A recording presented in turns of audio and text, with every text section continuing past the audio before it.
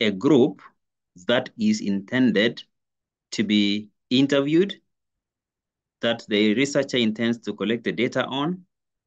So what it tells you is that you could target that particular group. It could be a household, it could be an individual, you and me, it could be a group of teachers, it could be a group of firms or companies. So this is what is called a cross-section. A cross-section basically comes from the population. Remember last we spoke about population. So we could think about if you look at Busia County, for example, Busia County, assuming that this is the map of the county itself, and you're interested in studying the financing, uh, government financing or the county government commitments to a particular project, if it's education or health or programs like that. So what it means is that you could target, you want to maybe study the implications of that kind of financing on the efficiency of education institutions in the county. So it means then your unit of analysis becomes perhaps the schools. So in this case, I have identified schools within the county. And so I'll be able to demarcate, for example, this into 5 regions, A, B, C, D, E. So the units of analysis, the cross-section will be now the schools.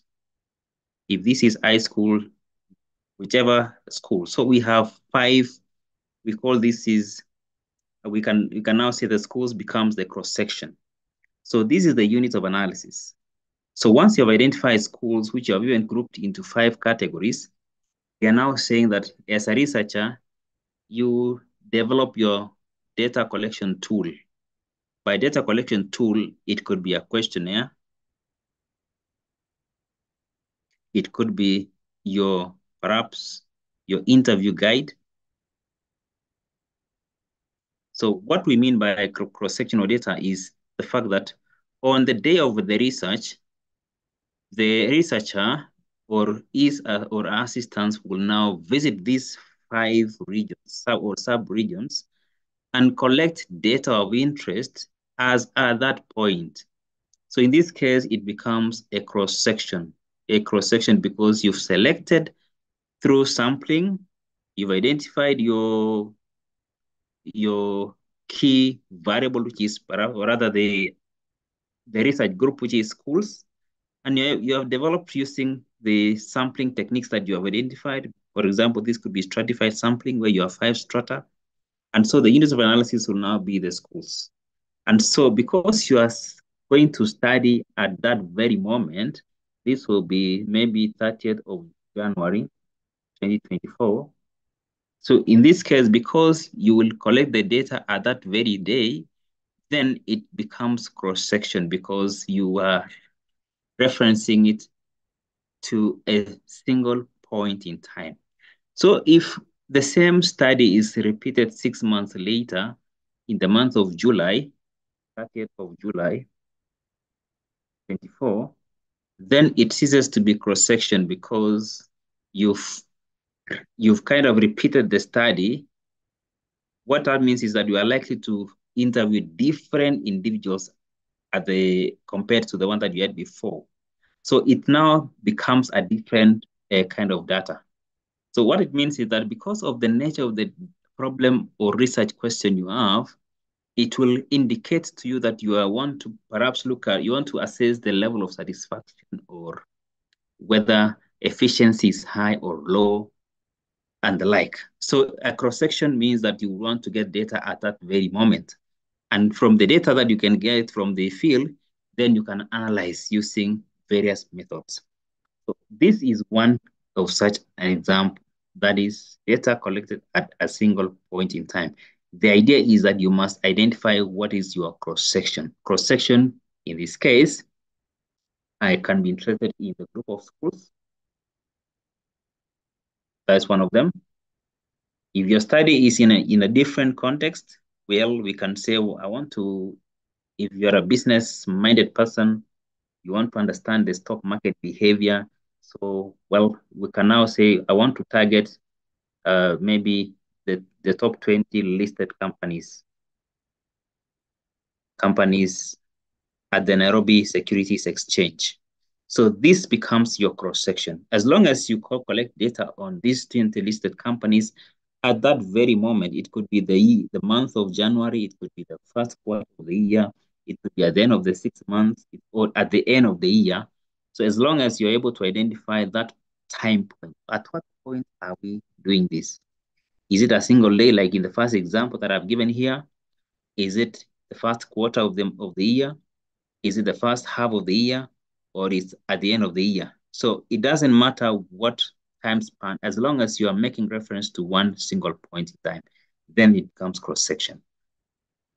Majority of actually a significant, if not 100% of the studies that involve primary data is cross-sectional in nature, because you go to the field, you have a questionnaire, you get data at that very moment. So that is what is called a cross-sectional data set. Let's move to a second category. Now this is called time series. So the question here is that suppose you collect the same data on the same variable over time at regular time interval. I'm looking at it at different time points. Then naturally, depending on how frequently you visit the same entities to collect data on, then you develop what is called a time series. That's a time series. So think about in the education field, you would want maybe you look at the trends. You want to look at the trends in government financing of maybe university education. And you, from the Ministry of Education, you can actually develop or rather come up with a data set which can span to as long as you can think about, as long as they are available. So they can give you data at the end of every year. So you have what is called annual data. They can give you data at every quarter, at the end of each and every quarter. They can decide and tell you, well, we have data available, but we have compiled them at the end of every month. So it's now you to say, I'm interested from the period 2000 to 2023. So here, as long as you are targeting the same variable, which is government financing, over time, then you develop what is called a time series. Naturally, every data point can result in a time series, as long as you become consistent in the same variable. So I cannot be able to say I'm looking at the expenditure maybe in education, and then I combine with another variable expenditure in some other thing and you form a series. No, it has to be the same variable consistently followed up over time. Right. Can I hear from Taslin? Thank you so much. I just have a question. Yes. Is time series data, I'm thinking of a time when I was carrying out this research. So we did data collection before any intervention was done to a sample or a group of people. And then after now the intervention was done and finished, we did another one at the end called endline. Is this what is called time series data? Well, it is a stricter version of that. All you have in your case, you have an experimental group and a control group. Is that what you're saying? That you are doing pre and post? Yes. Yeah. So in that case, it is a little bit stricter in the sense that you're only concerned with 2 time points. So as long as you are having anything more than 1 time point, it is still time series because you've collected data before, you've recorded the observation. After a duration, many things have changed along the way. Going back, as long as you are going back to the same kind of variable to observe what has happened, then you can say over time, this has happened. So the only difference will now come in how you will analyze that kind of data. So so I will be able to now say pre and post analysis because you are strictly looking at 2 time points. So another person would now say, because I've been following this group for the last 20 years, then the method of analysis will also differ because I'm no longer interested in, perhaps, I'm not interested in the before and after, but I'm looking at trends, what has happened on this variable across time. So it is a time series, yes, only that you will now need different techniques to analyze it. I think fine. I'm sure most of you run intervention programs, even at your workplaces. You could be able to look at perhaps child health outcomes, before and after immunization, disease prevalence, before and after intervention. So those becomes intervention studies, and there are various methods that you can apply that one can be able to analyze the same. Partly could be from as simple as observational to even more complicated models that one can build. So that's what it is. But in time series, I've given the general picture that as long as you're able to track through a variable across time, but then you must be able to have regular intervals. That is what it means. So if you think about this, I'm also prompting you to think of the sources of this data. At least for the first category, I've said you could have your questionnaire open or close-ended. You can have your interview guide. You can have your focus group discussions and the rest. So tell me, for time series, where is the source? Let me get some chats. Can you respond on the chat as we think of other things? Secondary data. Yeah, where will we get this data from? Yeah. I want you to think in your field of expertise. Is there a source of such kind of data which I can quickly run to collect data on, which is secondary? So, Report. scene observation, reports. Somebody says reports of which reports? Let's give specific. Okay, in a school setting, Yes. for example, we can use the registers, class registers, to check the students' attendance, like on a daily basis or maybe weekly basis, and make decisions based on that data. Okay. All right. Fine. You can develop weekly reports. We can weekly data and the like. Fine. Someone mentioned observation. How is that working? How about observation? Think about if it is about observation, then it must be matched with recording. You observe, then you record. Think of temperatures and things like that. Observation, recording. Then a trend analysis, say, of the dollar against the shilling. Yeah, okay. So we could have, yes, so that is possible. But importantly, we'll take note of the fact that to a large extent, this secondary data is, or rather exists in various databases. So it is important to note that databases play a critical role in accessing the same.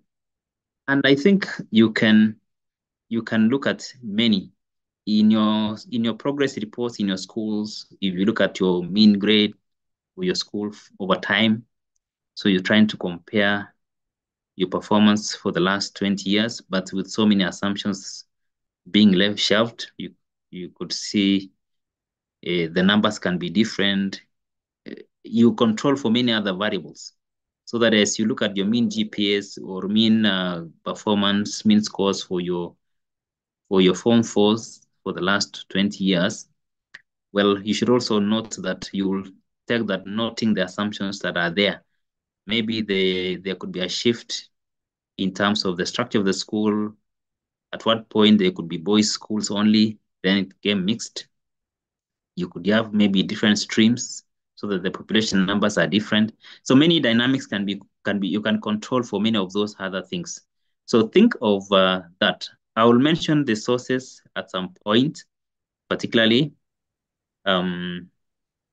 So what am I trying to say? What I'm trying to say is that it is possible to record some of these observations and track them through time. And the important thing with this is that the techniques for analysis for time series is slightly different from the way you handle the normal cross-section. I have given a few examples there on characteristics, frequencies.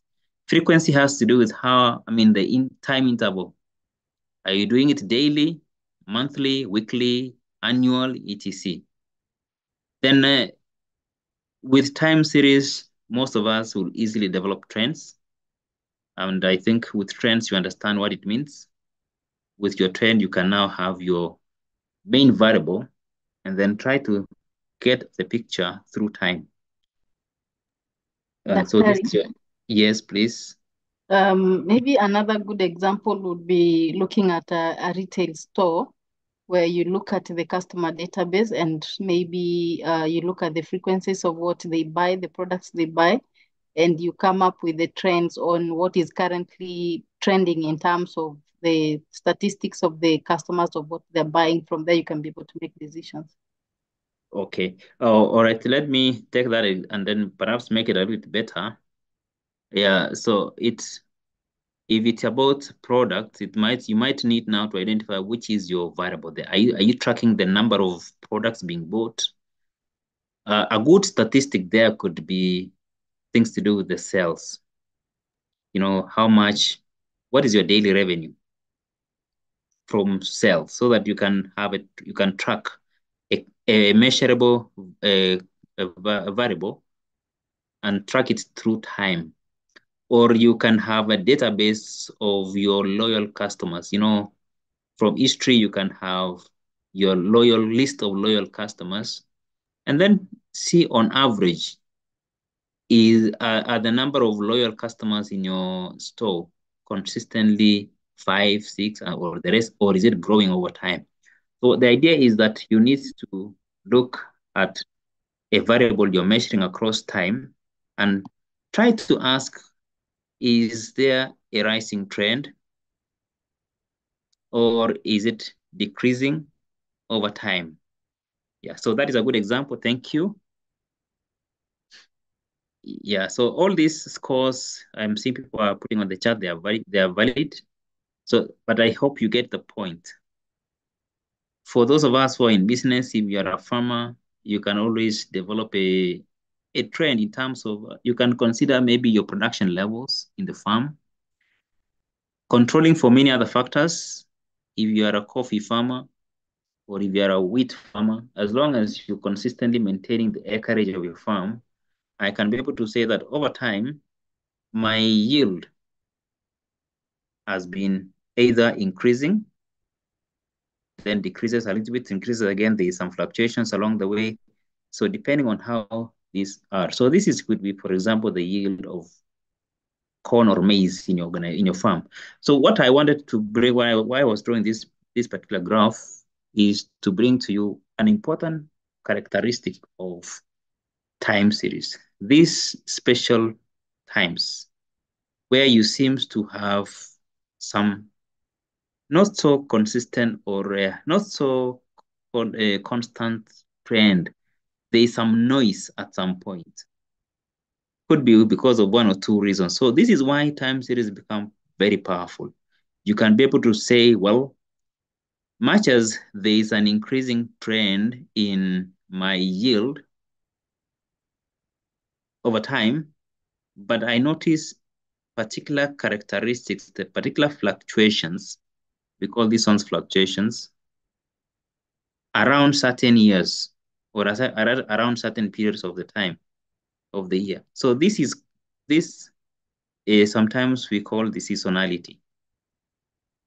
You might want to develop it. You can be able to track perhaps your stocks, your sales revenues, or rather your revenues for your business. And you notice that at some consistent periods of time, around December, something is always happening. In the middle of the month, there's always a noise around the same. If this was years, you say, well, during election periods in the country, I seem not to have consistent increases in sales. There's always some noise around the same. So that gives you power to now analyze and give more storyline to tell. So in education field, for some of us, I think majority of us are in education. Feel free to engage maybe the records maintained at the county government, yeah, the Department of Education, see what records are maintained from the time we had county governments. Do they maintain data on financing? Do they have data on maybe number of education establishments in the county? Has it been increasing and the rest? So think about that. So much as you would want to develop a questionnaire, you go to interview people. I know we would want to do that as well. Have you ever thought about also looking at the databases that you do that exists, but it must be authentic or rather renowned. You just can't go to anywhere and collect data and say this is it. So it has to be the problem with this secondary data thing is the fact that it must be from an authenticated or authentic source. And I think there's a slide to that highlights that. So this I have just given 3 characteristics of time series. Now this is third category. This is called a pooled data set. Pooled data set now is interesting because here you combine both cross-section and time series so that you have a very big data set which has both effects. I want to give an example to make it better. We know that we have about 43, 44 commercial banks in Kenya. Think about the commercial banks that we do have. We have the Tier 1 commercial banks. Then you'd want to consider a variable of interest or a set of variables of interest from their data set or from the records. They could be keeping information data on deposit levels, how much has been their deposits, how much have they lent. So this is the lending or credit extended and the rest. So we have a bank manager in the house. Thank you very much. I think we need to invite that one. Josephine, who is this person? We have, okay, now. Well, it's okay. We have a banker. Let's say banker in the house. Yes. Let us know the variables they maintain in the bank. Okay. But I think Josephine, you can tell us these variables, not the bank. By profession, but we have a bank manager here. Oh, so Josephine, I think we're very low today on your speaker. We can't hear. Okay, I'm a teacher, but Frank is the bank manager. Frank, tell us something about the variables. Nice. Even the answer is there. Tell us the data maintained by any typical commercial bank. We will not come for employment with the bank. Tell us something. Variables. Hi, Dr. Great. Thank you. Nice. Yes. Some of the variables we maintain are things like the number of customers, the number of accounts.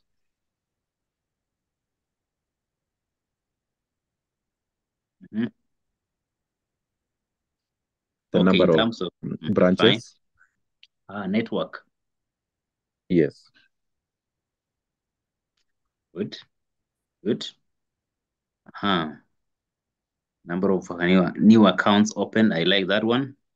The accounts, yes. We can say this time around we want the new ones so that we can assess the performance of the marketing team. The rest. Yeah. We also have the edge of our customers. We can call All it the right. customer profile. Profiles. Yeah, customer profile. Profiles of the customers. Yeah. Thank you, Frank. Let's reflect on a few of these. Let's look at the volume of credit lent to individuals. Then I also want to look at their branch networks. I'd like to know how much they also receive in terms of deposit. So I want to look at those three to illustrate the point. So the fact that I have at least, let's take the top 5. Yeah, top 5. I think, Frank, which are the tier ones in the industry? ACB is one of them. Equity Bank, Cooperative Bank, NCBA. NCBA, yeah. Any other? DTB, Absa. Absa, and Stanchart. So we have this other one. Yeah, so I want to now say that, so we have those. I'll assume we go with those 7.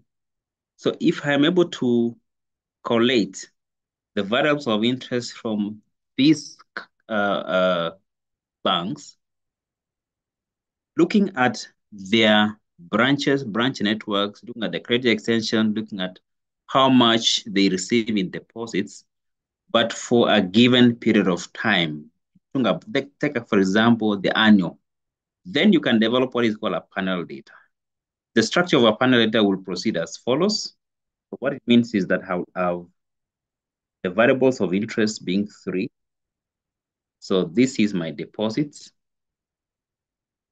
So this is the lending, and this is the branches, the branch network. So what happens is that you now split this into various groups. For illustration purposes, I'll have KCB,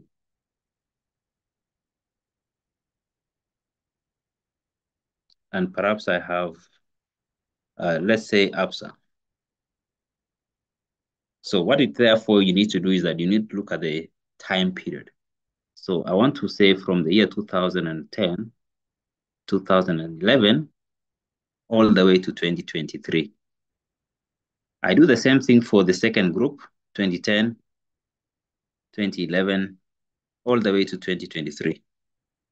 So what that tells you is that you have a very huge balanced data set which comprises of 3 variables, but each of these 3 variables is measured for the number of entities of interest. And for each entity, I'm measuring this for a period of 14 years, 2010 to 2023, that's 14 years. So therefore, the purpose of forming what is called a panel data is for you to increase or have more data points. So in this example, the number of commercial banks are our cross sections. Typically, we can call that one N cross sections. And then I want to consider the time period from the year 2010 to 2023. This is my time point. I'm going to call it T, and this would be 14 years. So what that tells you is that in a nutshell, you will have T times N observations. So this is your N. So how many observations will you have? I will have 14 years, and there will be measuring this on perhaps 7 banks. So in total, you're now dealing with 98 observations.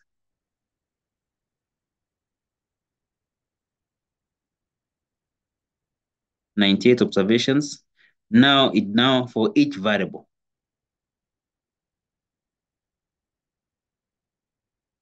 So for deposits, I have 98 data points.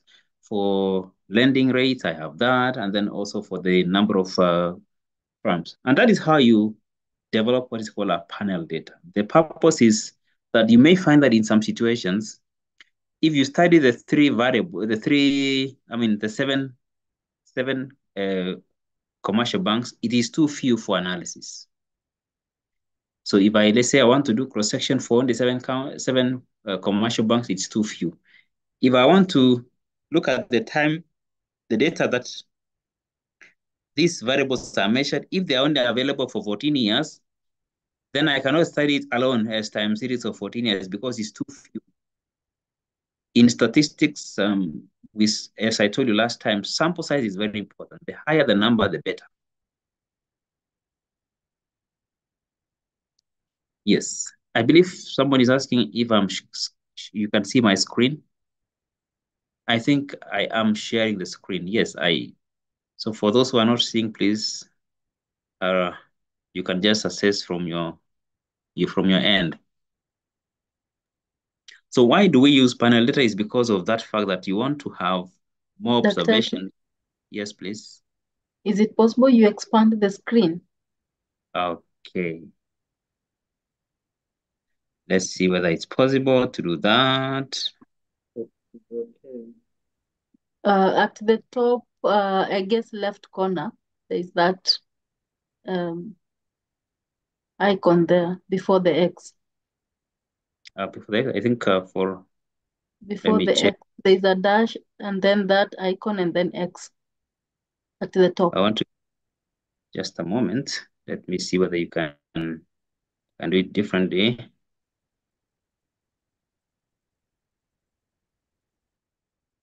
Is it better a little bit? It's fine. I think but then we'll yes, please. Fine. I think we could be okay. Yeah, it's okay. It's okay. Yeah, it's okay. Remember, I'm using a yes, it's fine. PDFs come one. Yeah, so at times this is not in the presentations slide, so that's why at times that will work. I think we can see. So that's fine. So this is I'll increase the font size going forward in terms of what I'm going to be writing on board. So what I've said is, in a nutshell, this category referred to as panel is very powerful because it helps you to counter the limitations of time series and cross-sectional data independently. So choose for yourself as you design your questionnaire, as you design your study, you have many options. You have a variety of options to choose from. I know the majority of us would prefer the cross-sectional data because you want to interview, you want to do this and this. That is still possible. Remember what we said last week? I think I should be repeating this every other class session, that this course, you must find a way in which it aligns to your research methods. So that when we speak about methodologies, the different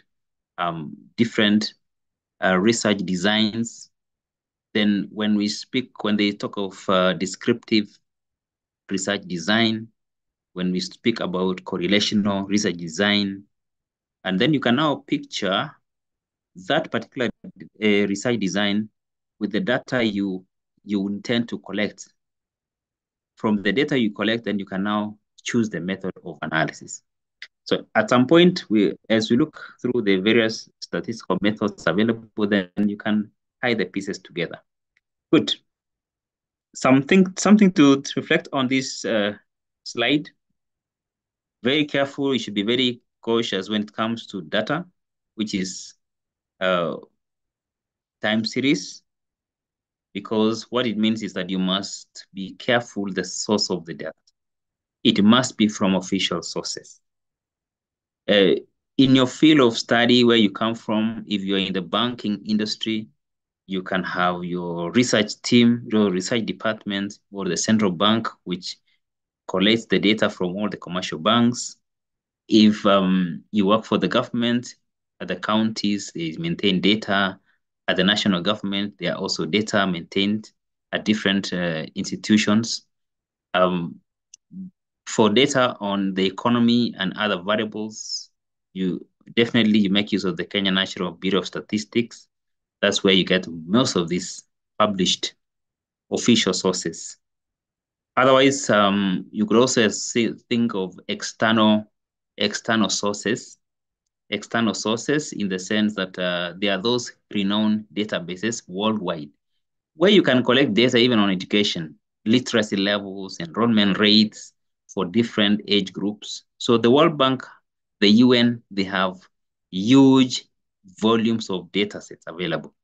So think about the data set you are using for your research. And as says, each of them has their own characteristics though, and also weaknesses and strengths.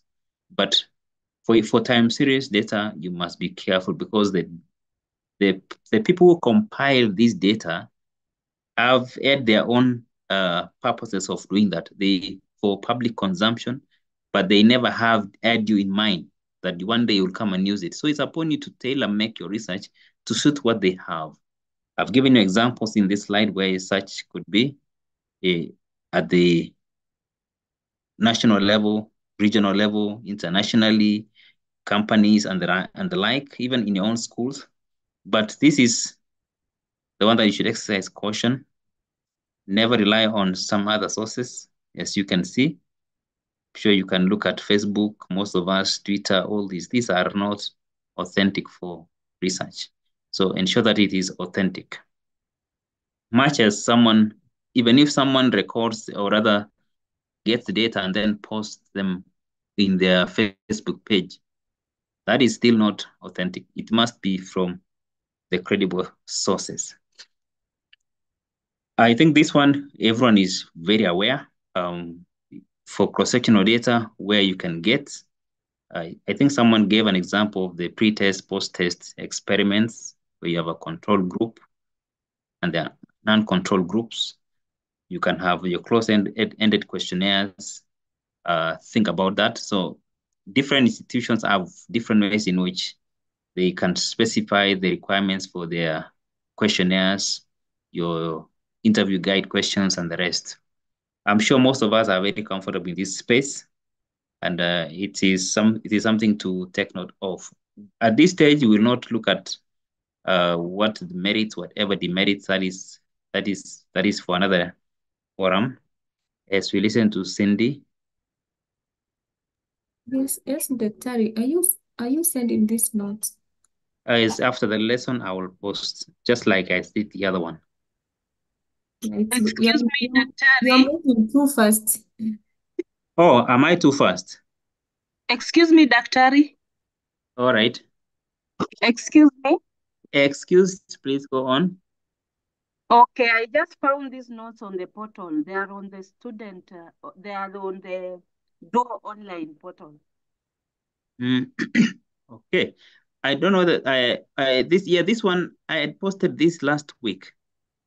Yeah. Yeah, interesting. I actually posted for the first and the second. Thank you. Thank you for reminding me that one. The one that I'm yet to post is the one that will be in the next section, this one. But this one is already available. Then, Daktari, yes, I just saw on the portal we have a quiz starting at 8 today. we'll figure out. Oh, okay. We'll figure out what happens. All right. Yeah. So Thank you. yes, I'm aware that yes, we will ask you to just put on one or two questions. These are about measurement levels.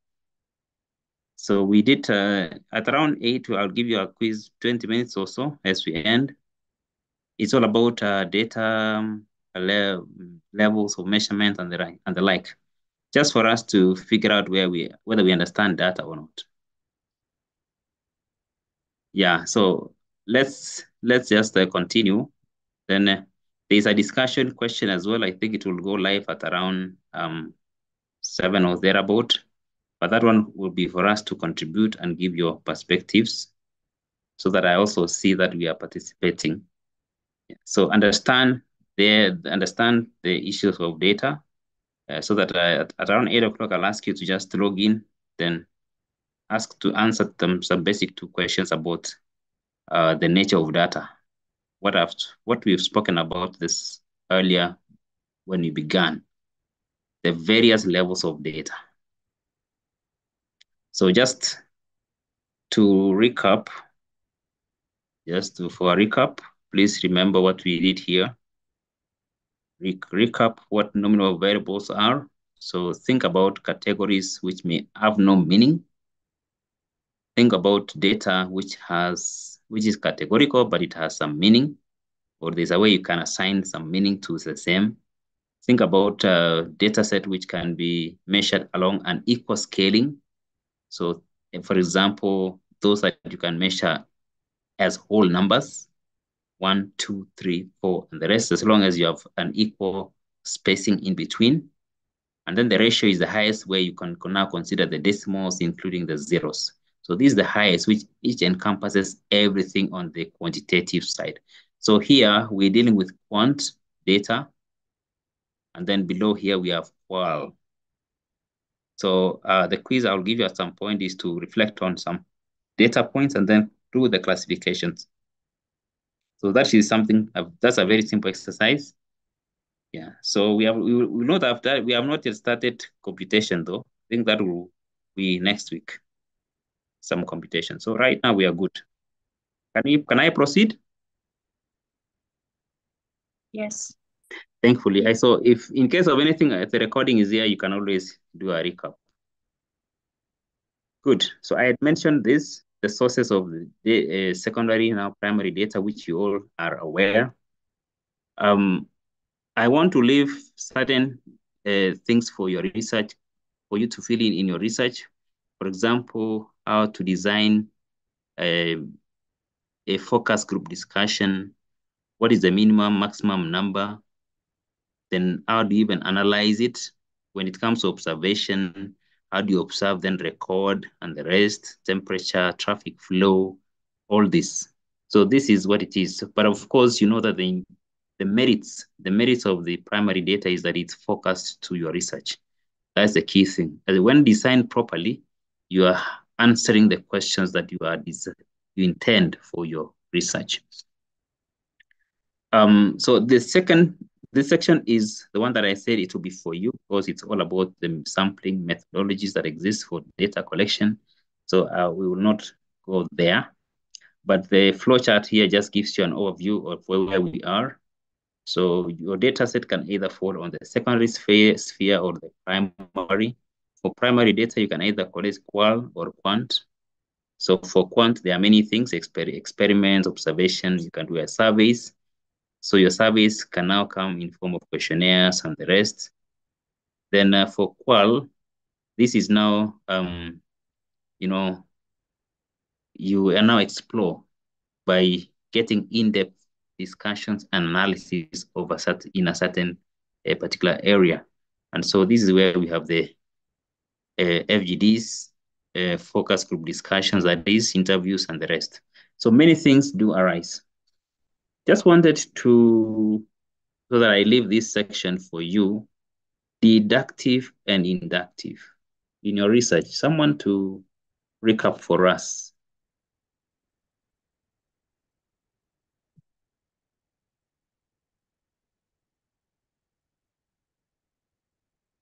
It's just a question out of the deductive versus inductive reasoning in research.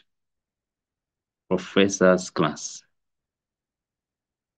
Volunteer. Is it Brenda or Brian?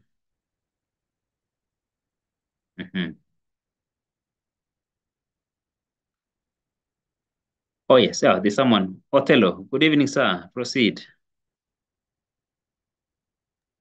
Okay, I will just give I have some neighbors, but let me just say something. Deductive, it is from that kind of thinking is from general to specific, and inductive from specific to general. That's a simple way I can put it. Yeah, the simplest way you can put up. Yes. So in inductive, you're moving from what? specific to Can I general. also add something, Doctor? Yes. Yeah, thank you. I wanted to just have concurrence with the Othello to just have, according to him, inductive implies that you have the reasoning. I mean, you're designing your studies from a specific to a general context, whereas the deductive is the opposite. Right. Okay. Let me then add. Let me hear from who was speaking before Brenda. I was Yes, Brenda, and then this is Chris. Yeah. After Brenda, we have Chris. Yeah, good evening, Dr. Good evening to you. Not much difference from what Othello has said, because deductive reasoning starts with we draw our conclusions from the general to specific conclusions, whereas inductive reasoning begins with being specific or having specific observations, and then we derive them towards the general principles or conclusions. Okay. So deductive basically narrows down to being certain, whereas inductive deals with probabilities. Okay, deduce. Yes. Thank you. Right. Chris as the last speaker for the day. Right. Let me agree with the two my colleagues and add Yes. on and say that in inductive reasoning, as we move from general to specific, we begin with theoretical developing a theory, and then in the deductive, we then test that particular theory. Okay, perfect. Good. Thank you. Right. Thank you. I think we are on course. Oh, nice. Now, as a teacher, when you see Obadiah and you remember the book of Obadiah, you just don't want to tell him, keep quiet. Obadiah, what are you trying to say? Good evening, Mwalimu. Good evening. I have a question pertaining to data collection methods. Yes. If I've really observed well, I can say we have a quantitative. Yes. And in one of the points, we have an observation.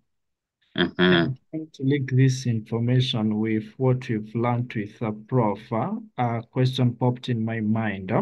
Yes. When you talk about hypothesis in research, you're looking at an informed guess. So now my question goes like this. Can a researcher test the hypothesis based on an observation? Okay. Can it be tested? Oh, yeah. Is that what you're saying? I'm asking a question. If okay, the hypothesis can be tested by an observation or through an observation. All right. Okay. Well, when it comes to, let me get somebody first of all to agree or wants to give their idea. Is it possible he comes up again? Because I didn't hear his question.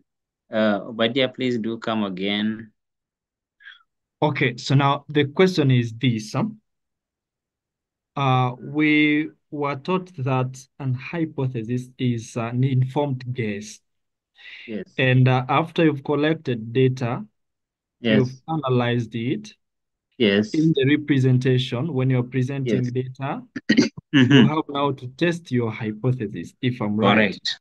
Yes. Now I'm saying this through this collection method and quantitative, this is observation. Okay. Can a researcher now test the hypothesis based on the observation that he made? Okay. I think, is the question clearer now? I think it is and it's very particular. Can we test an hypothesis on the basis of observation? So that's what it is. First of all, let's look at what's an hypothesis. An hypothesis is basically we can say it's an educated guess. That means that as a researcher, you go into the field with some prior knowledge, with some informed opinion about what you want to go and test. So what I am presenting here is, in this slide, is the actual data collection process. But this hypothesis, the researcher will have developed it well in advance. And for sure, observation is one of the ways or one of the sources of this hypothesis.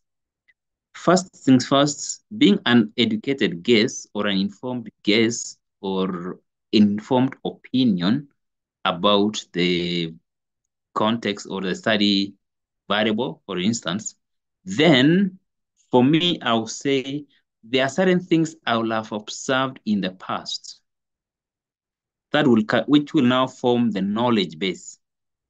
For example, I did indeed, I drawn some graphs earlier. I think somewhere here, there were some graphs I had drawn earlier around here. Think something like this. Okay.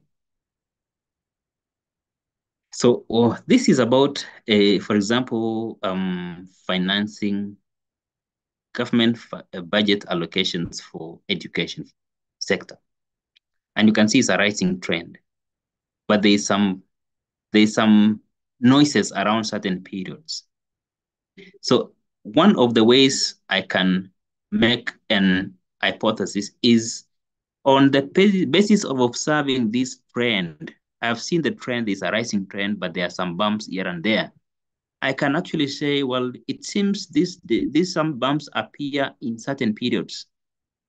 Well, if I observe and then I relate with what is happening on the ground, for example, I say, well, it seems around 2002, there was a shift there was an introduction of an education program.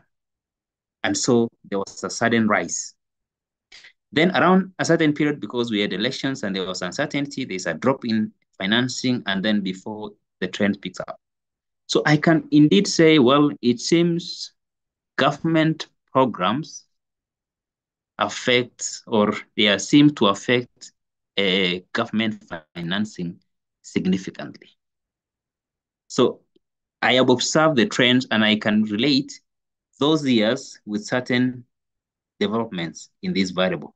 So that is where observation plays a role in you forming that hypothesis. That is just one source of it.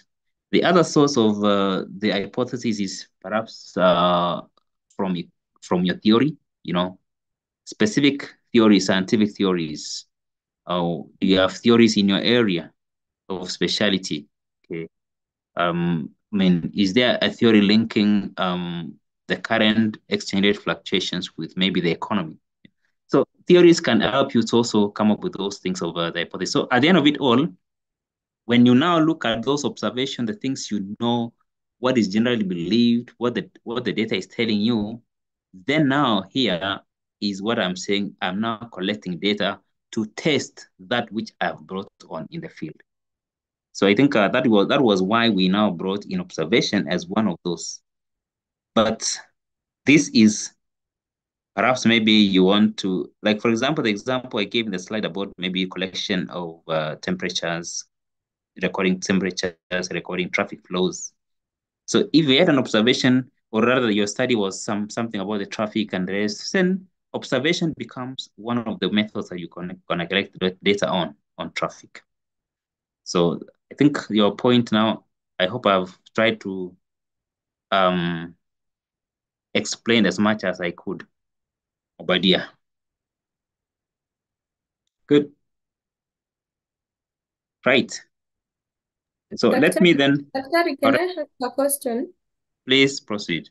When a doctor in a hospital tries to observe the heart rate in patients. Come again. When Yes.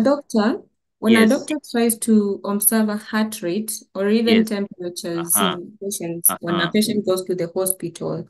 Correct. And then they record down. Does that become, is it a qualitative observation or it's a quantitative observation? Well, if the question is, they observe. The question is, what are they recording? that which they record now The text. heart rate. Heart rate. So what measures is it? Yeah, I think it now becomes a quantitative measure. Yes, Mario, that it becomes quantitative. Immediately you start to record the data Yes. by Yeah. numbering which has distance, because the number must have distance. Correct. So it is true. You can observe, but remember you can also observe. I don't know, is it possible to observe qualitative data? I'm not very sure. Or you observe behavior. Then if your study is on behavioral, I don't know how many of us are in the social sciences or in psychology, are you able to observe someone's behavior, then describe? I leave that for discussion for another day. But the question is, having observed, what are you recording? That now determines what it is. Think fair enough? Yes. Okay, good. Let's proceed. I want to now expect you to please read through the other things. The other things when it comes to what things you need to, I think this could be a good guide before you collect go to the field. What factors would affect your data collection methods and the rest? So many things. Be it financing, availability, the degree of accuracy you want in your data set. Are you from a qual or a quant field, so that you are exploring from a qualitative perspective, you're exploring behavior, you go without any hypothesis, you just want to explore, understand things, get deeper meanings, and then in the end, develop theories. That's what it is. Or you are this type that goes with an hypothesis to be tested in the field. So there are many things that will influence your data and data collection approaches, which I think it is critical. Research ethics as well, I think Ellen very well said. There are areas in which data collection might require that you must seek several approvals because of ethics. Then to what extent will that influence maybe your study? Is your study, must it be now aligned, or rather, if you're in the medical field, then the questions of ethics comes in, or you are dealing with special people in the society, the children and the rest. Then there are many things in. I'm sure at some point this reliability, validity. I mean, before you analyze the data, you must also assess whether your tool is suitable to generate reliable conclusions.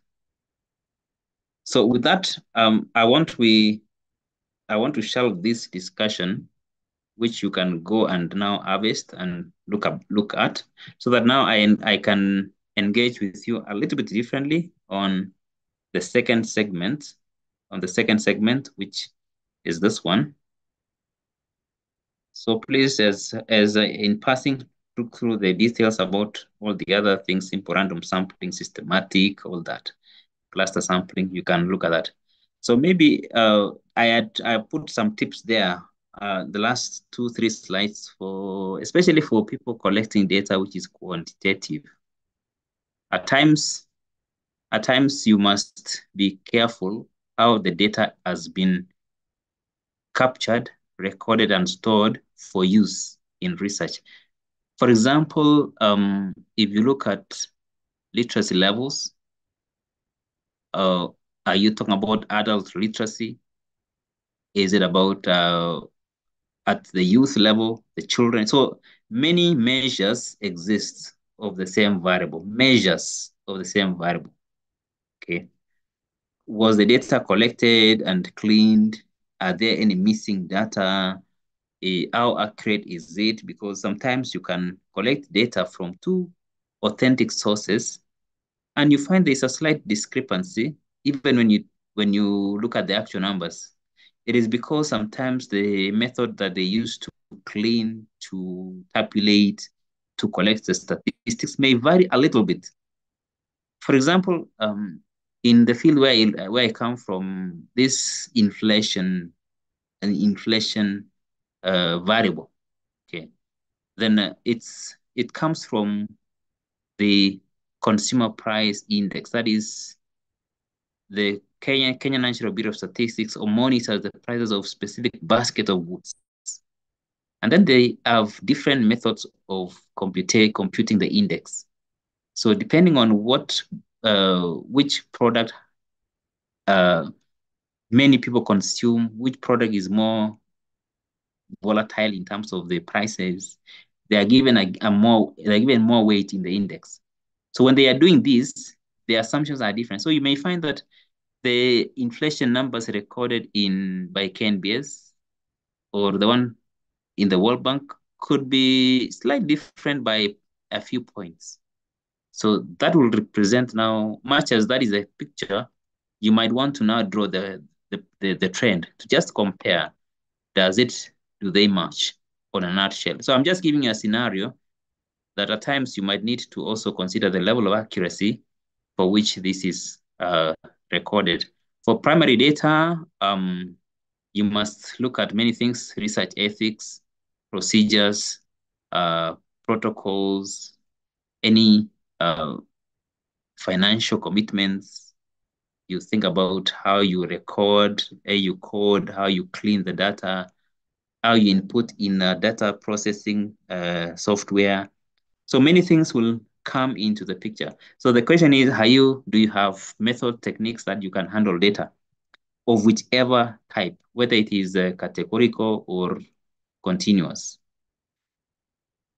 So reflections on that at some point. It comes to the experience. Just wanted to let me go to the last statement here, which is data processing. You collect data from different sources. For those of us in qualitative data focused group discussions, you know how you will analyze that kind of data so that you can develop teams. But from a quant perspective, the idea is once you have your questionnaire, you've collected data by observations or questionnaire itself, you must now sit down, consider each of them as every questionnaire field.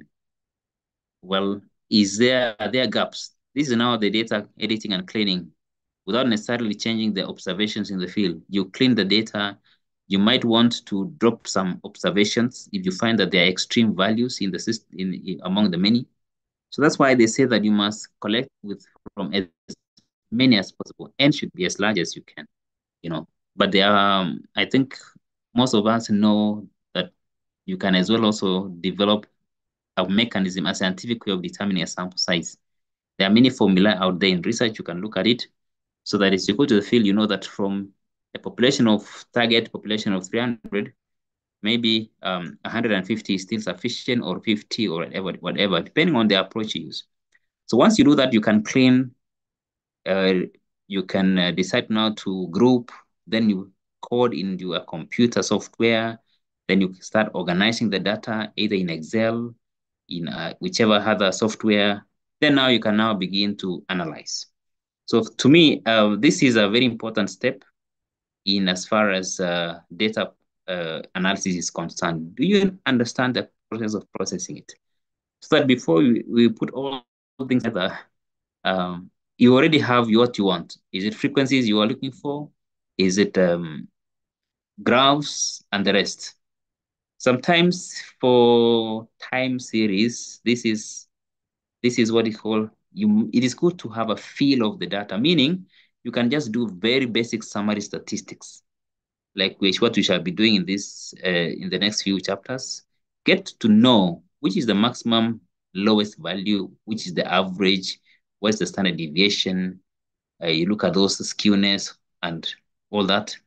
Then you can even do some preliminary graphs to look at patterns. From the patterns, you can actually pick whether there is an extreme value, particularly this thing called a scatter plot diagram. From a scatter plot diagram, you can now, when you see the dots there, you may find that there's an extreme value which is different from the other. So you might be forced to go back and say, this one is likely to bias the results. And because you use a scientific method to collect the data, doing away with it may not necessarily harm the research as such. Then from there, you can now proceed to do your analysis. Your analysis can now be as per your questionnaire or as per your objectives. What do you want to do? Do you want to do hypothesis testing? Do you want to do correlation? Do you want to do a regression? Do you want to just plot simple trends and the rest? That's what it is. Sometimes if it's hypothesis testing, that it must be preceded by normality test. You test for whether there's normal distribution of the data and the like. So in quantitative, that will be the approach you take. Anything I have left out for this section? I hope you've gained as much as you already know, Obadia. Yes, Mwalimu, a very quick one. Huh? I want to take you back to where you talked about those few tips that we should look at. How do you bridge the gap maybe between two authors, where we have a missing data? Maybe they have like a demography. They have maybe a difference of maybe 20 people. Maybe one stated that maybe that the entire demography was like the participant, or maybe it's let me say it's a crusade. And at a crusade, a researcher states that 500 people attended the crusade, and 50% got born again. The second one states that same crusade, it's only 400 people who participated, and 50% got baptized or got converted. How would you bridge that gap now, as maybe a new researcher or the person who is conducting a new research of maybe that crusade, and you want to use maybe the output, that their contributions? How would you ensure that the data that the information that you're getting from these two authors will not compromise the results that you'll get in the end? Okay, I'm trying to. I don't know, the question is clear, but you present a situation where you have two authors. Is it two authors or two researchers? Yeah, two authors. So what I know is that you had the researcher, right? And then you, as a researcher, you have your guiding objectives and questions that you seek to achieve in the field. From a quantitative point of view, okay, the process really implies that you must get your sampling correctly, which means that means it flows from the methodology to design and the rest. As to whether you would want to drop an observation or not, now the researcher must now assess. You make an assessment as to whether is this observation significantly, is it way off from the overall? And that's why instincts can now guide you by what I said earlier. Having organized and everything, are you seeing any peculiar observations within the group? You might not necessarily rely on what the other author has said. As long as that is not confirmed by many others, then I don't think you would flow in that way. But if the common trend in the literature is that by dropping an extreme observation, you are likely to achieve perhaps more reliable results, then that should be it. But if that step that you are saying that you are the two authors, or an author is saying this, but there's no other perhaps backing from the literature, then I don't think it's safe to follow that approach. But in my view, from my own experience as a researcher, if you have done your due diligence in terms of the methodological structure of it, by the time you get to the data collection, if the other steps are very okay, then even with dropping over a single variable, you are less likely to affect your analysis, simply because you have a significant I mean, you've received from a majority of the people. The other problem could be maybe if you have a category of respondents, and perhaps I don't know, in a certain category, if it's, for example, you're interviewing managers, operations, I mean top management, middle management, maybe other staff. So you have that kind of categories. It might be important to assess for each of the levels or for each of the strata, do you have representation? That is key. You may notice that you are dropping two observations. Yes, these could be the key ones from the top management, whom ordinarily may not be as many. So in that case, it might conscience, or rather, their conscience might indicate to you that you don't need to drop that. So in my view, it is a matter of what is it that you have? What is your response rate for the different categories? And have you done your due diligence in terms of the process of designing the study? If everything is done well, then I don't expect much of a problem. One of the characteristics from something else to just tie it up, from my experience in quantitative research, a good methodology is one in which, if by dropping a single observation, you don't alter the results as much, then it is still a good model. Problem is when you have a single tweak in the data and there's an entire shift. That's why if you want to test your data times, you might rerun your model with different adjustment to the sample and see how your results are affected. If you find there's a significant shift, then it means that there might be something wrong from the onset. But I'm sure it comes from experience. Okay, after collecting your data and realize it's not accurate, do you start afresh? Now, the question is, then I don't want to say yes or no.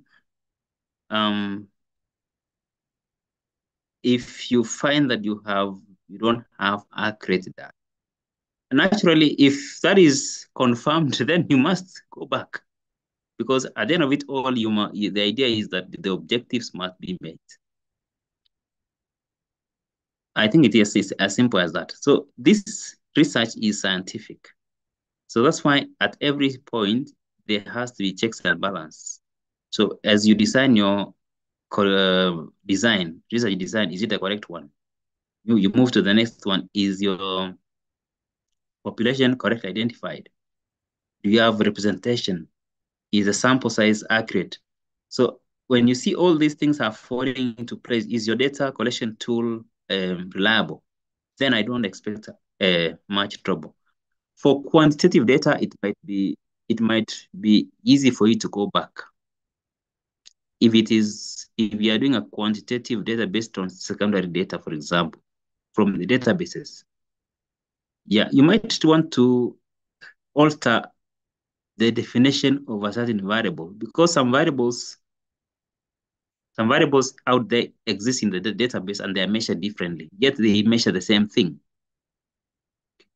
Yeah. So I want to give you an example in economics. There's this variable referred to as the GDP. That is the income for the economy, gross domestic product, GDP for the country. Well, it is a measure of your income, but there's another alternative measure referred to as the income per capita. That is income per person. It is still measuring the same idea. It does not negate the entire meaning, but in terms of research, one can contextualize and say, well, whether you went income per capita or income in the same, the results seems to be better in this way. And so you can justify it along those lines. So as long as you're aligning yourself within the same kind of space. So food for thought.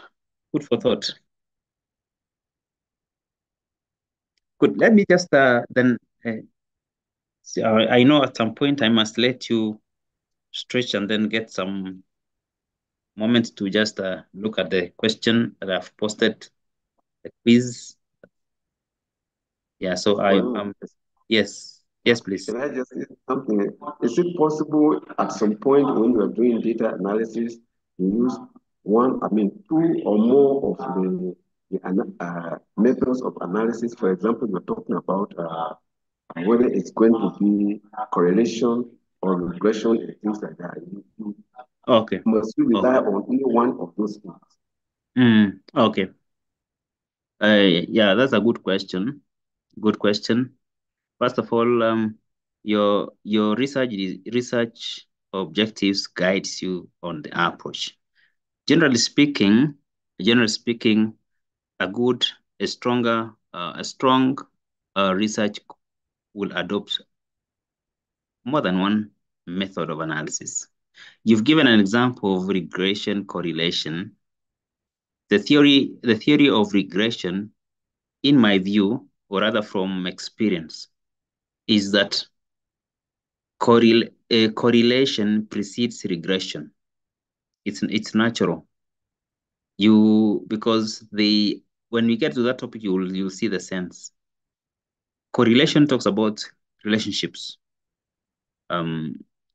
Countries which have, for example, high GDP tend to have low inflation rate. So there's a relationship between inflation and GDP. So that's a relational issue. And so if I'm trying to understand whether inflation affects GDP, then I'll need a regression model. So you can do a regression after you've determined that there's some correlation. So as you get to that stage, you can say, well, in the first step, we have done this. You've done the correlation. And upon establishing that the variables are relating with each other, then I proceed in the next step to perform a regression model. And that is acceptable. If you are dealing with you gave you an example of secondary data in education. You go to the Ministry of Education, you collect a huge data set on many things, enrollments, number of institutions, all these things. Even if you are looking at the relationship between financing and performance of schools, there's no harm doing a graph like this to just demonstrate the trends in expenditures in schools. So this is one way of analyzing the data graphically, so that this graph supports the numbers you're going to give later on. So it's always good practice to have richer analysis of your data. Good. Think we are good up to there. Much of this we will talk about as we go along. Allow me to spend a few minutes to introduce this very basic introduction to data presentation. The way we do this one will be very different. I know back in the day, we used to draw graphs manually. You go to you have your paper, you have your pen, you have your y-axis, x-axis, draw histogram, many things like those. But nowadays, with the advent of these packages that we do have, it's very easy.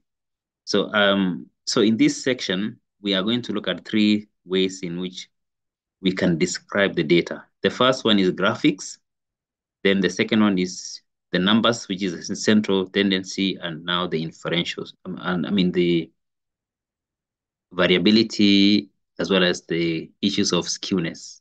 So you can show your data or analyze your data in diverse ways. So think about this. That is, you've collected data, whether it's qualitative or quantitative, it doesn't really matter. You have various ways of presenting this. So I know you have a lot of experience in data processing and presentation, and I know most of us are very versed with various packages out there. And I think the Microsoft Excel is very powerful in terms of doing this.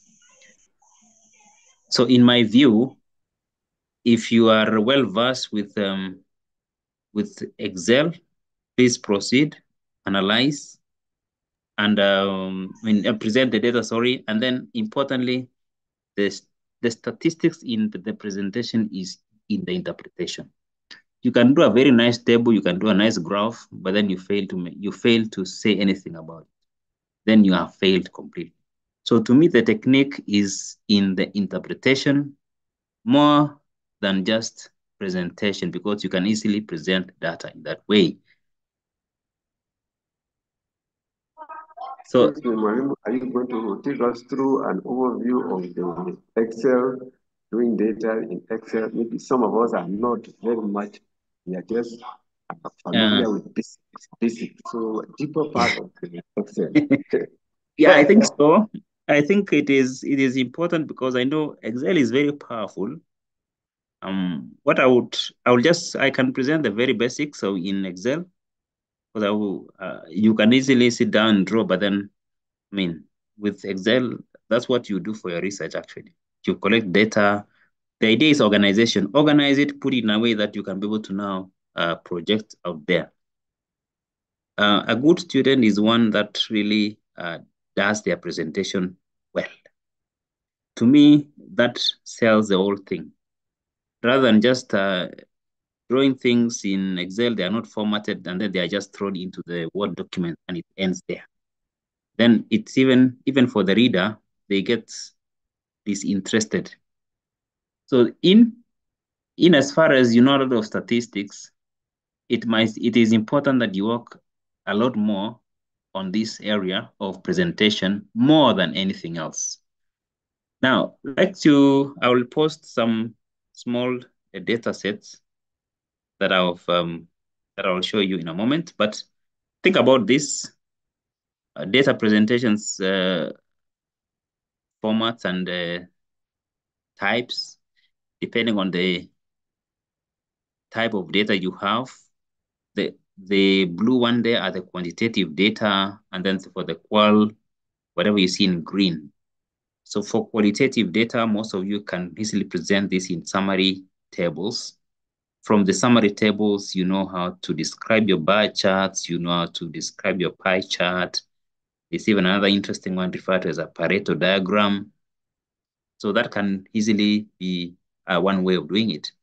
For people in the quant, it might be important that, because the data in quantitative is a bit voluminous, one way is to look at the frequency distribution, which is very powerful. Stem and leaf may not be, it'd be an old technique, but yeah, still good, but not very popular nowadays. We even have a dot plot. Dot plot just is one that just you represent the observations in terms of dots. It's very easy.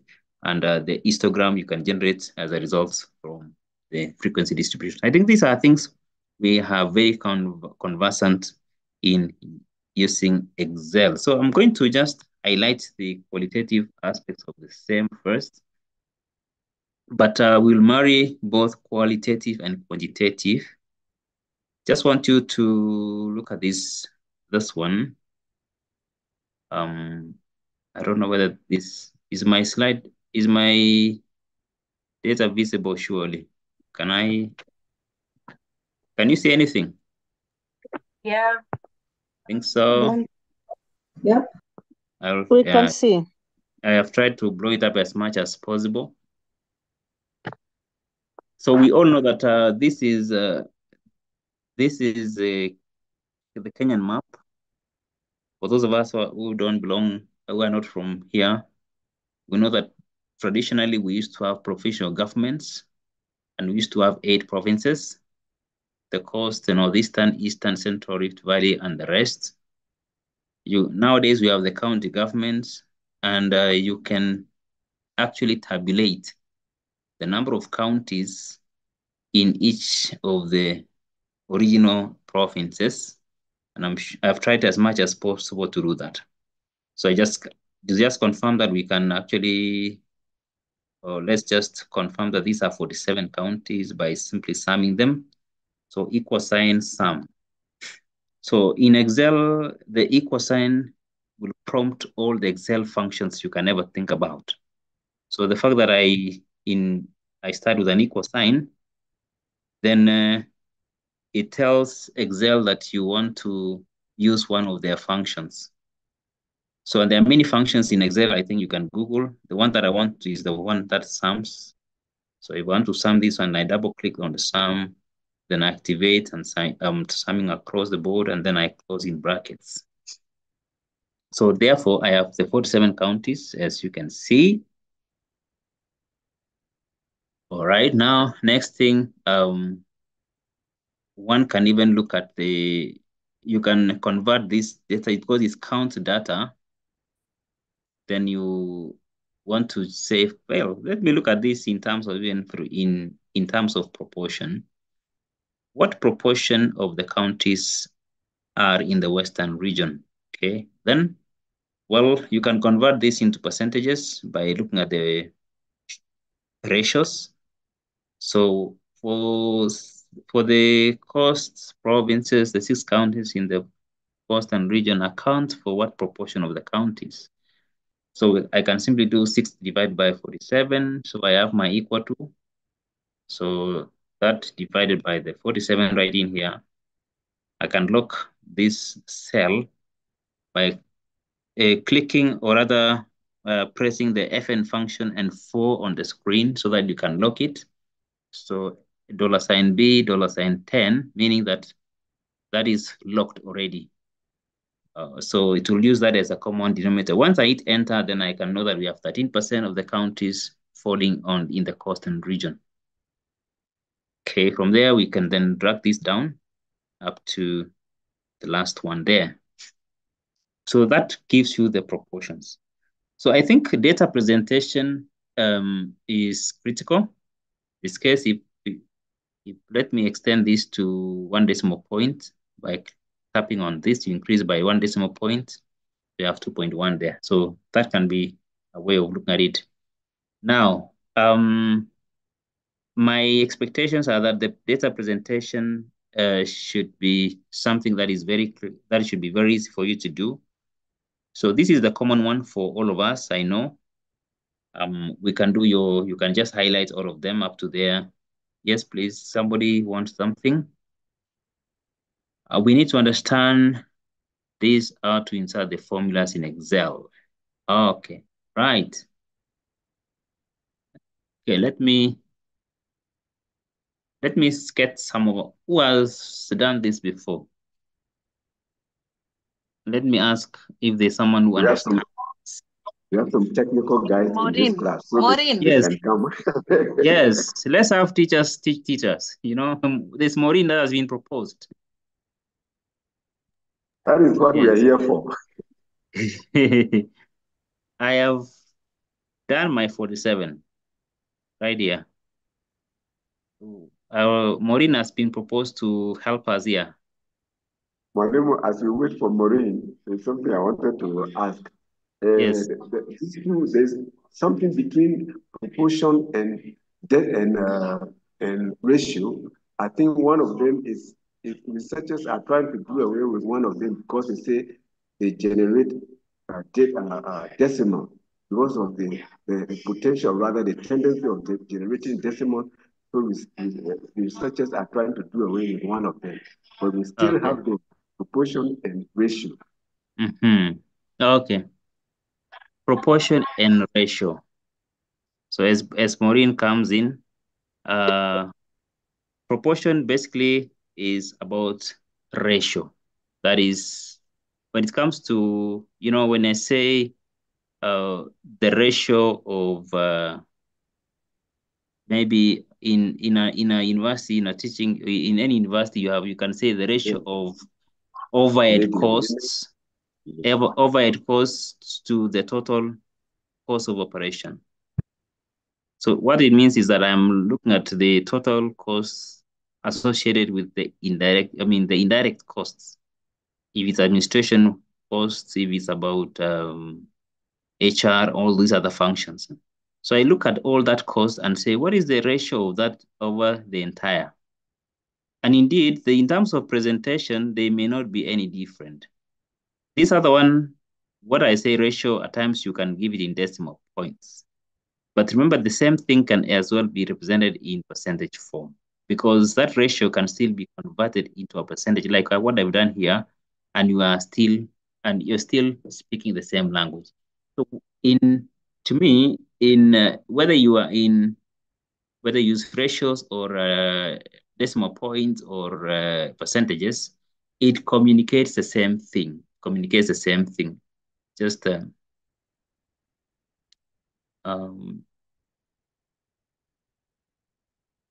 sorry, that is something else. I'm trying to get it. Maureen, yeah, let us know what you think. I'm here. Yes, you are here. We can hear. I'm just shocked who has mentioned my name. Yeah. They say that you have been mentioned here, not adversely, but in a good way. These Excel functions. To what You are extent? expert.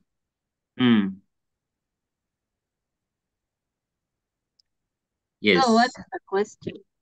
The question is, yes, when you're executing Excel functions, how do you proceed?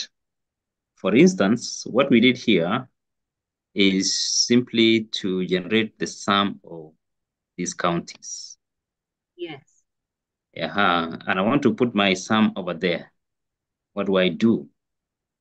Okay, there is how do I explain this? Before, you see where you have sort and filter on the, what is this called? This one on top, home, where you have home. Then you move is it to the right? There is this, you see insert? Yes. Next, that one that looks like an E. Drop down there. Okay, good. That E there. Do you have your computer? Yes, it's called the summation function. Yeah, the summation function. There's one. Yeah, it's next to the, no. Okay, that one, or there's another one. There's another Towards the find and select, if you can locate on the menu at the top. Yes. There's, that one. You click there, then you get the functions there. Correct. Thank you. So one of the things you can as well go right there, there's the summation sign right in here. So if you click this down, if you click that arrow, you can be able to now pick what you want. But make sure that the cell with which you want to execute it must be identified. It must be highlighted. For example, this is B10, meaning you want to do the sum, the average, the count, whatever, and record it in this cell. So you can use that as one of the options. The other options is simply to execute it from the Excel functions in here. If I click on that one, you can now see it comes out. All the functionalities will just be appearing here. And you can see by tapping the FX, the formula already equal sign will just pop up automatically. That is one way. So those are two ways. The other way is simply go straight to the cell, type equal sign, and then you must know the list of Excel functions that exists. So from there, if it's a average, you simply type average, it will pop up. If it's mean, if it's sum, all this, if it's counting, you can do count and the rest. So the equal sign executes the FX command right in here, or what Maureen just said, the summation sign is right across there. I think that is clear, that is important. So in my submissions, even as I encourage you to practice data analysis, please rush to understand Excel a lot more. For most of us who are teachers, you are analysts, you're in the financial sector, whichever way, Excel is Excel. It is the common denominator. I said that last time. Whether you are a quant, it doesn't matter. This is important. So here, I have typed equal sign and then SUM. Okay, so all these are functions that are in this FX command. It's very powerful. You can choose whichever one. So some if, and the rest, some product. But let's just pick on the first one by double clicking. So to execute it, it must be double clicked. And then you can now see that you want to, it even guides you the number 1, number 2, up to the end. So I need to find the first number right in here. And then either I can drag it down to the last. When I've reached the last point, you enclose with the brackets. And then the formula is complete. Then upon that, you click enter, it will pick up the sum, the summation. Okay, once you click enter, then the numbers will appear. Good. So there are many other functions that exist in Excel, which you could as well explore. Okay, the one that I think Othello was asking is about ratio. You can do ratio of each count is 6. Sorry, I can now say equals to. Then you can type your formula 6 divided by the 47. When I click enter, you can now see that the number is 0.27. Now this is a ratio. This is what now Othello was saying. This is now a ratio. But you can as well copy this. You can as well convert this into a percentage by simply tapping on this percentage sign. And then the number will just convert itself to a percentage. So if I click on that one and then I hit percentage, that number is already changed to a percentage. But that's why whether it's a ratio or a percentage, it really doesn't matter. It will still give you the same information. To give you the same information.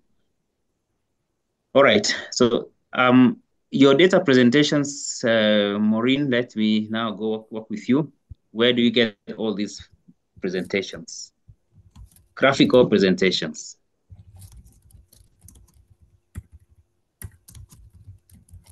Helen, please help. But I think you come to insert. There is insert there. Okay, insert, right? So I must highlight the data first. So I've highlighted the entire data set, the provinces, the counties, but I've excluded the sum.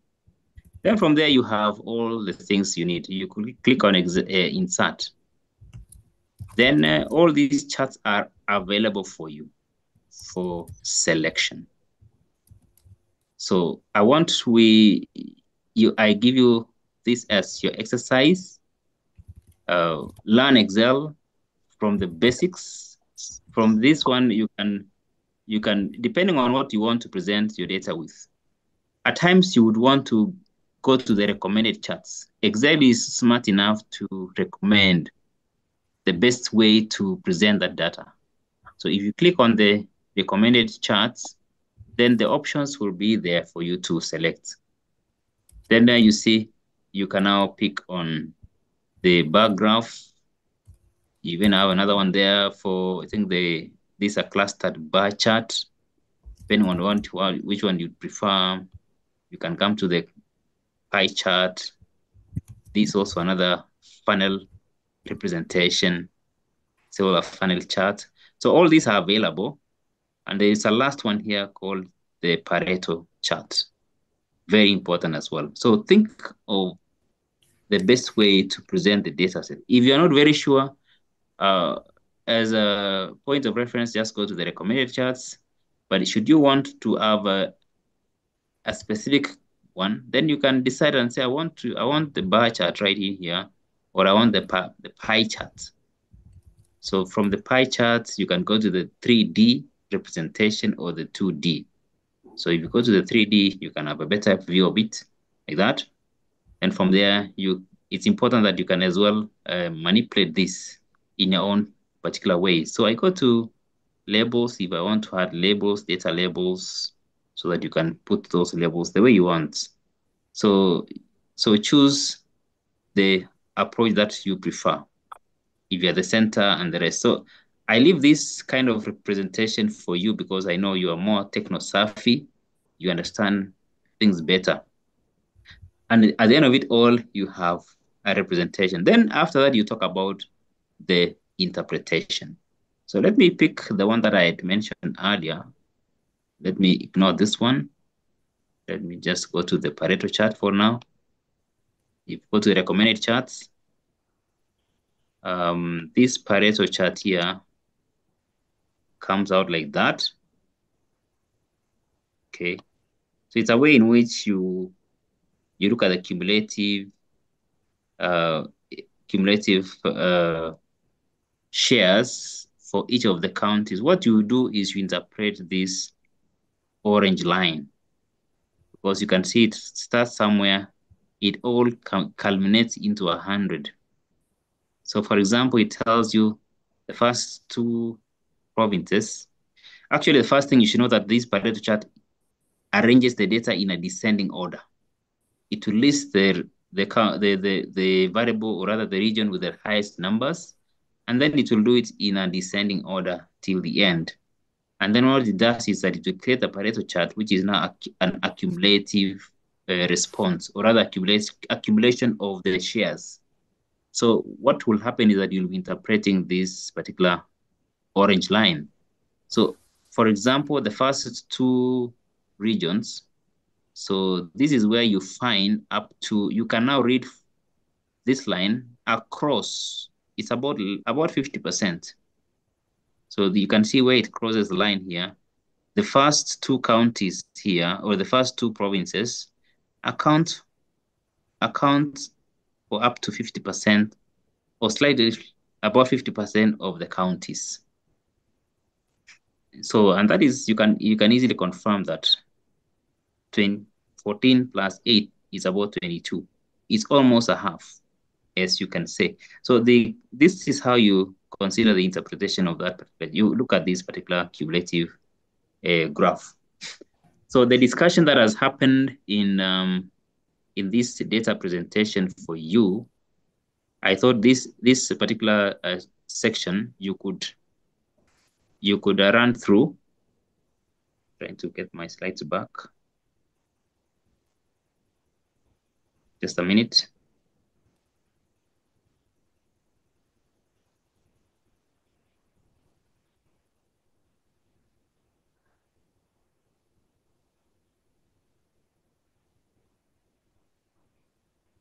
Yeah, so my assumption is that you can be able to find time, run through the data presentation in Excel. And I think that is what I recommend for you, so that as we begin the other things, we can work mechanically, understanding the mean, averages, and the rest. So this is, just want to just show you what we just did. So this is about the frequency table. You already have this type of data set. We have shown those numbers. So you know the bar graph, how to do it. You can do the simple bar graph, counting, and the rest. But then the idea is, are you able to explain, for instance, about, the Rift Valley has account for about 14 of the counties. Nairobi has a single county, and the rest. So think about how you can beautifully describe it in your good English. So all these things show, meaning you have a different way of interpreting about it. So if your work is organized, you put it in a structured manner, present to the reader in a way in which they can be able to visually see, and then talk about those numbers. Then it makes it easier for everybody. So allow me to ask you, I'll pause this data. You run through some of these Excel data set in here, go to the charts, insert the charts, and then see what you can come out with at the end of it all. Right, good. Any questions? We will pick it up from here. But I wanted you to just have some moment before you leave. You answer those two very short questions. Tell us what you can pick in terms of the data types. I want to hope that it is you're able to log in to e-learning. Please log into e-learning, see what it is before we are logged out. I can see politically Nairobi that is suffering from skewedness. It is a place which generates more revenue, but it has got more one county. But anyway, One county. Yeah, we don't want to increase the number of counties, but there are counties that are not economically viable, but they have them. Now, this is now qualitative researcher talking. Thank you, Othello. Now we are giving you the numbers. You can now talk about it. And that is powerful.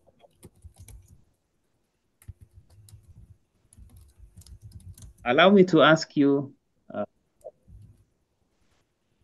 if you can access the learning. Answer those very simple questions, two of them. I want to see whether we have understood these concepts of levels of measurement. I don't know, Dr. whether it's just me, but from my end, it says this quiz is currently not available. Yes, it's right. It's not available up to 8 o'clock. Yeah. When it's 8 sharp, it will be available. Dr. Yes. Yes, please. Dr. There's an issue with my dual online sites. So I will not be able to do this quiz today. Will you allow me to do it next week? Because I cannot access any of my courses for this sem in the do online. So if you would allow me to do it next week, then that would be good. Now, because it's only 3 minutes to go, it means have you not registered? Have, but there are issues I don't know, so I'll have to go to school and inquire first. And I'm still in the week. Interesting. Now, if you are not accessing this, then I think that the ones who have access send it to her. Hi, Dr. The first question email you. disappeared. Yeah. So there are people that have, unless I confirm with Dr. Yuya, let me get the list of those of us who are not able to. Then the ones that can, please proceed. Dr. Ri? Yes, please. Yeah, we had the first question. We had the first question that required us to use either the panel data or the cross-sectional data. It's disappeared now. It's not there. Yeah, that one is for discussion question. It is not the one. Yeah. Okay. I can still repost that one because it was for discussion. Okay. The one that is open for you is the one for the quizzes. But I will repost that one so that it can be running for this week. For those that are saying that they are not able to access, then I need to have your details.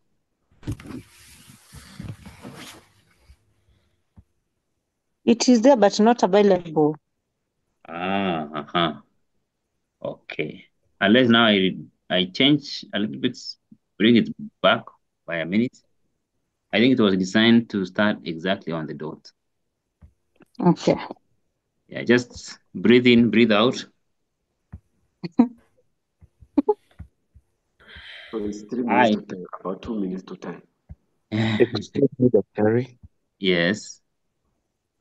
During our previous term, we had requested when we're doing tasks or assignments, they be communicated sometime earlier, since some of us are not always at home at this particular time. Some may be driving, others planning to catch up with our lecture later on, as we were told this is purely online and whatnot, sir.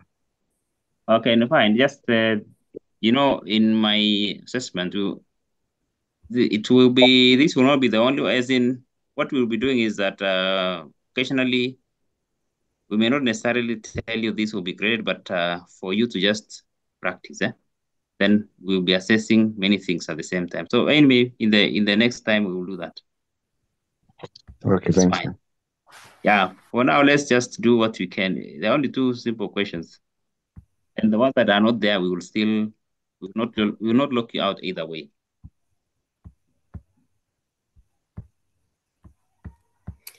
Hello, Dr. Ray. Yes. Are Were the notes for the previous class posted anywhere? The notes, not the video. Yes. There were as far as I know, the notes were posted on the They're e-learning. actually in week 1. Ziko week 1. You guys in week 1, introduction to statistics. Okay, thank you. How long is the quiz? You can even finish in 5 minutes and go home. We are home. Thank you. Not everybody. Some of us have to pack so that we do the quiz. Oh, Brian, we hear you. Forgive me, but yes. Okay, we've heard Brian. Thank you.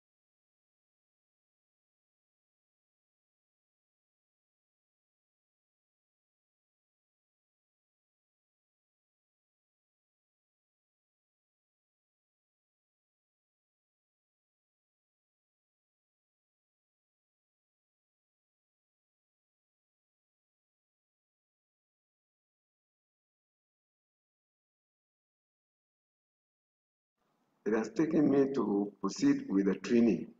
So what are the questions, Doctor, if you can help me?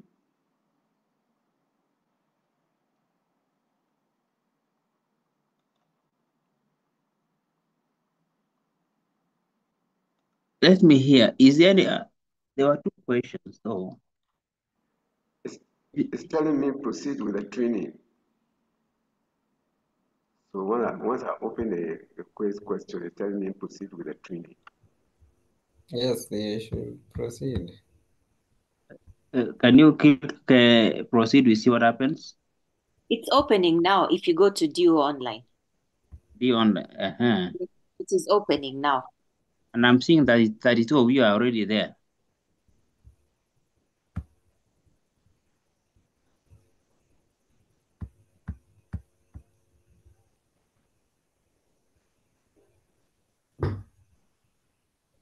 Well, I think you should be okay.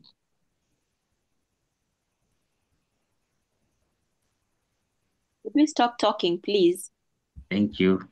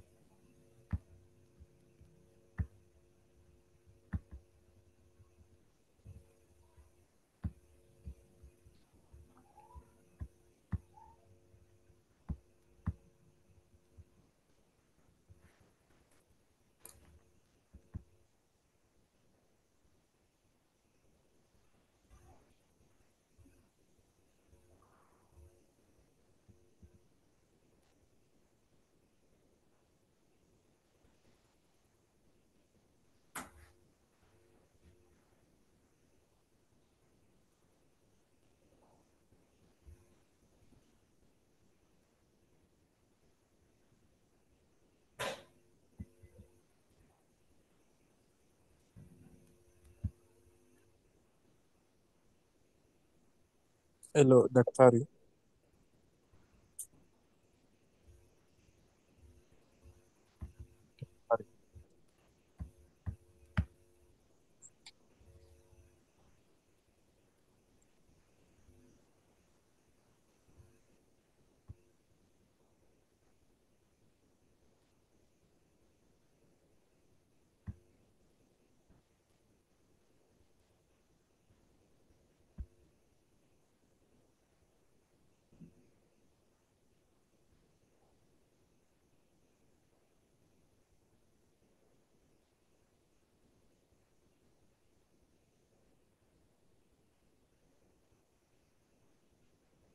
Daktari.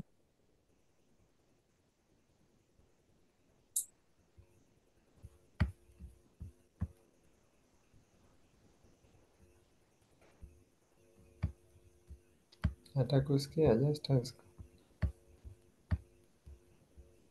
Am I allowed to leave the meeting?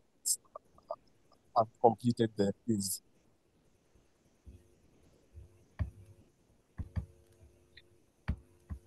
Yeah. Once you're done, you are free to leave. Okay, thank you.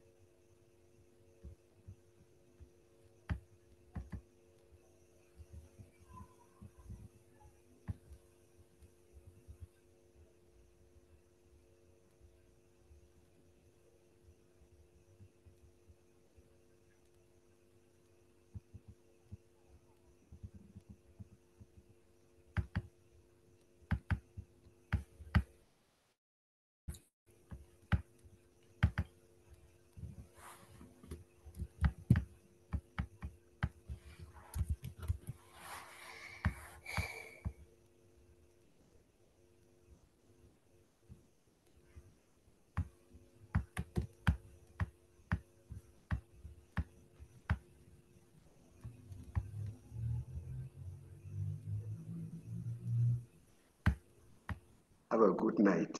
God bless.